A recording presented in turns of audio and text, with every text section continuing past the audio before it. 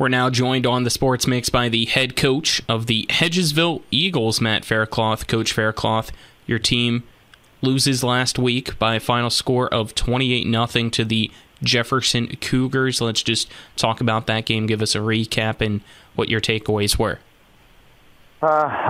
First half, we gave up two big third down conversions and a fourth down conversion that allowed them to, keep the ball and eventually go down and score.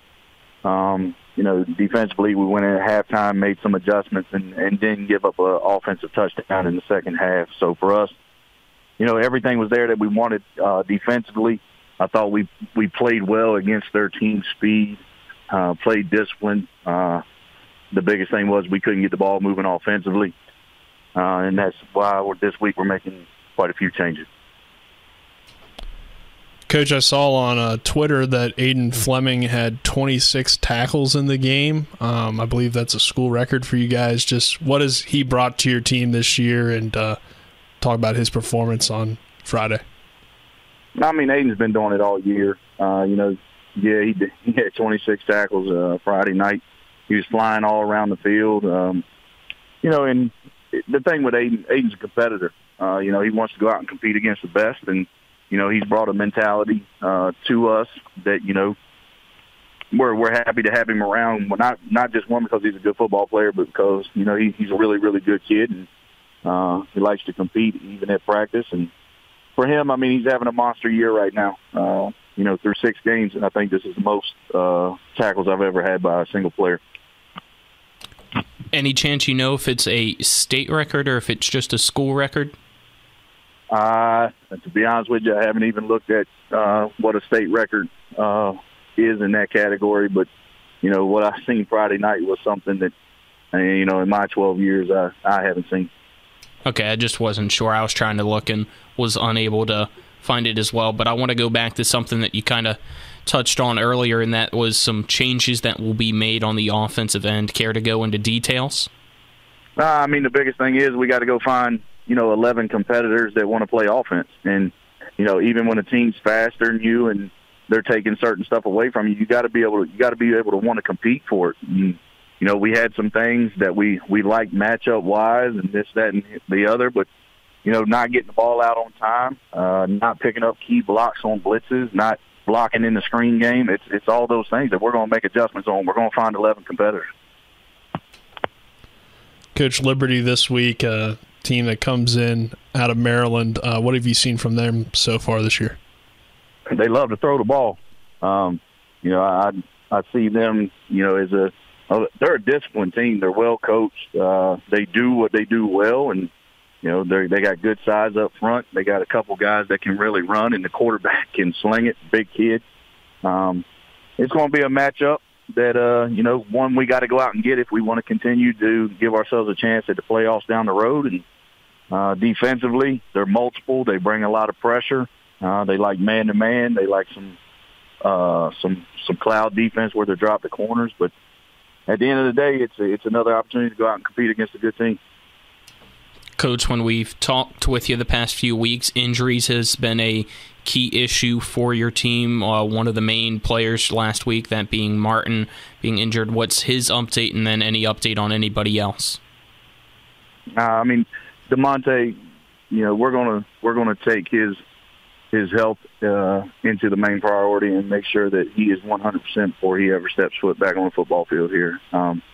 Two, Jake started the game Friday night, and first series on defense went down, shoulder injury. Jake's a competitor. Jake wants to play, but at the end of the day, we're going to take a look and see how he feels on Thursday to go from there. Zakai Bryant tried to play Friday night, couldn't make it through it. We're banged up, but at the end of the day, it's next man up.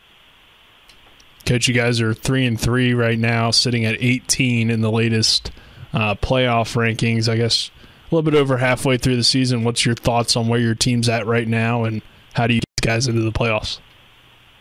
The biggest thing about it is, we knew coming into this season we had to replace some key guys on that offensive line that we lost. And, we're still trying to find those guys. Right now we're down to our third or fourth guy at each position that we had to replace. We're trying to find that mix. And, for us, where we're at now is not where we want to be, nor was it where we saw ourselves being. But at the end of the day, we're 3-3. We got an opportunity to go out and get above 500 this week and set ourselves up down the road to where, we got to play Musselman, Martinsburg, and Spring Mills to end the season. Coach, we also touched on it last week. This week's game, homecoming for you guys, however, due to Moomaw Field not being usable, homecoming will be at Jefferson for you guys, at least for the game. How different will that be?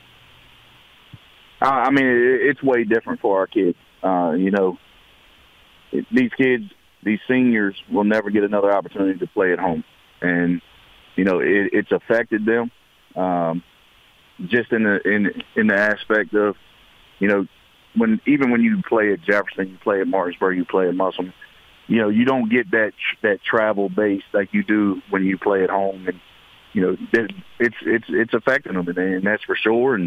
But at the end of the day, they also know the end goal is we got to give ourselves a chance to get in the playoffs. So they're sucking it up, and we're moving on. And also a follow-up with that, the other games that are going to be played at Shepherd, has that been approved by the WVSSAC? We heard that was awaiting approval. Yeah, there's some stuff that's going on there that, our administration's, working the details out on finalizing all that. But, they're trying to keep me out of a lot of that because, they want us to focus on coaching kids and making sure the kids are locked in for the next game. But as of right now, I can't give you an update on that. I'm staying out of that stuff. Understand, Coach. Final question. What's your team need to do to get the win against Liberty then?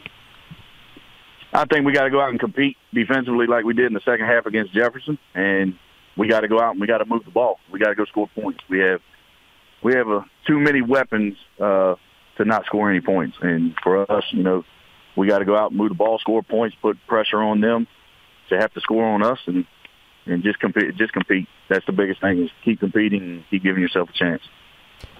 Coach, we asked Coach Thomas any final thoughts. He told us about his fantasy baseball team. So I guess now we're changing our final question to just like anything you want to get off your chest. Anything going on right now in your life?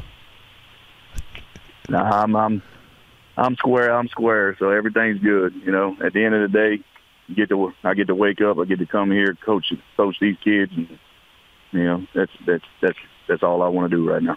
All right, Coach Faircloth, as always, appreciate the time and good luck this week. All right, I appreciate it.